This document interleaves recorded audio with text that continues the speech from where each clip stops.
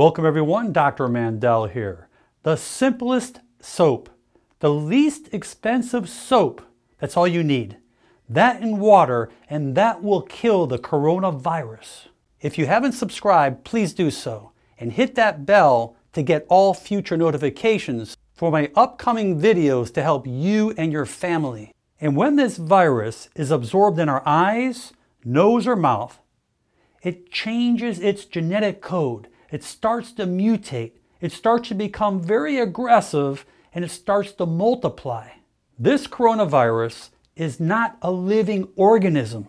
It's a protein molecule, and it disintegrates and dies on its own. The disintegration time depends on many factors, like temperature, humidity, and the type of material where it lies.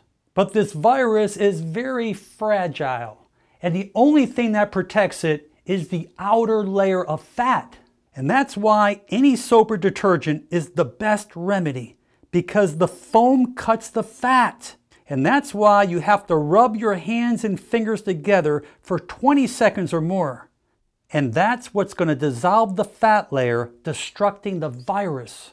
What's really interesting is that heat melts fat. The magic number is 77 degrees Fahrenheit. When you wash your hands or your clothes, make sure the temperature is above 77 degrees. The warmer the temperature, the more foam and suds that you're going to have. So the hotter the water, that creates more foam, and that makes it even more useful to kill the virus. So if it's your hand sanitizer or even alcohol, anything over 65% alcohol is going to kill the virus much easier. Any mix with 1 part bleach and 5 parts water directly dissolves the protein. It breaks it down from the inside. Remember that this is a virus. Antibiotics will not work on viruses. They will only work on bacteria. This virus can live 3 hours on fabric and porous materials. Never shake used or unused clothing, sheets, or cloth. While it is glued to a porous surface, it is very inert and disintegrates only. It remains 4 hours on copper and wood, 24 hours on cardboard, and up to 72 hours on hard surfaces, like steel and plastic. This virus cannot go through healthy skin. Our largest organ is our skin.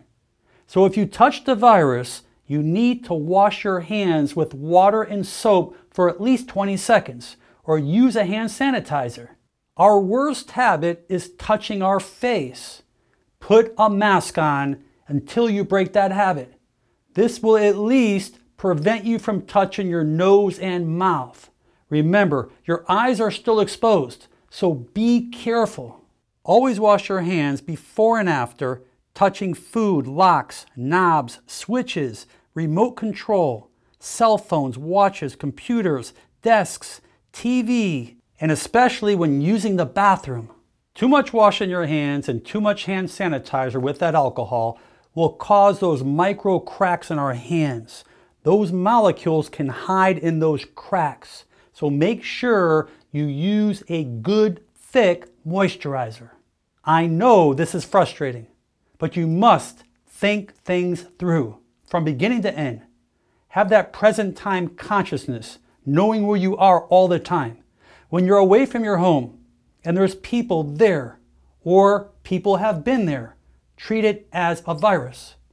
Wash your hands if you can, or use hand sanitizer as soon as possible. We're all going to get through this pandemic, but we must be smart. Please pass this video on to your friends and family. Leave your comments below, and most important, make it a great day. I'm Dr. Alan Mandell.